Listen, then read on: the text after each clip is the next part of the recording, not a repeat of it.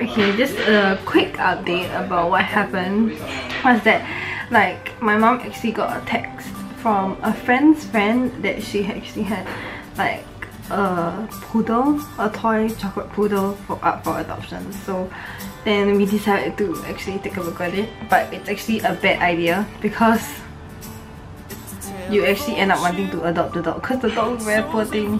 So I'm gonna vlog the dog, like the condition when we just brought it home. He doesn't have a name yet. I mean, he was used to be called Teddy. We're not sure whether we're gonna change the name or whatever, but I shall vlog the dog and I shall show you guys like how he looks like and stuff. He's 1.5 years old and he's a chocolate poodle, like what I already said. So, see, oh, like what I said.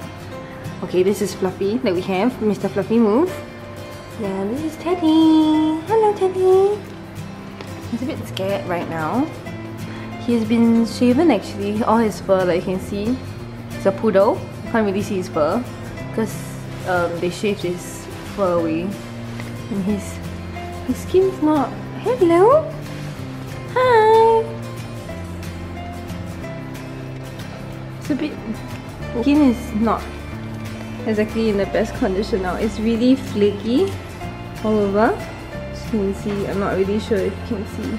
This is day 2 of Teddy in the house. No, day 3 already. Hello, Teddy. He's a lot more calmer now. Ooh. Hello everyone. I thought I'll give you another update. This is after about 6 days, and well, his fur is a bit better now, as you can see. I mean, it's still very short and all. Okay, dokie dokie. Yeah, it's still kind of short. And hey, so I thought I'll do like another update on Teddy.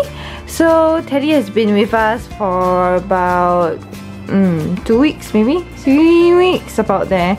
And look, his hair has grown a lot much better now, and he's more well behaved as well, like more calm and stuff. So he knows how to do some tricks as well. Teddy, sit. Good boy. Down. Good boy.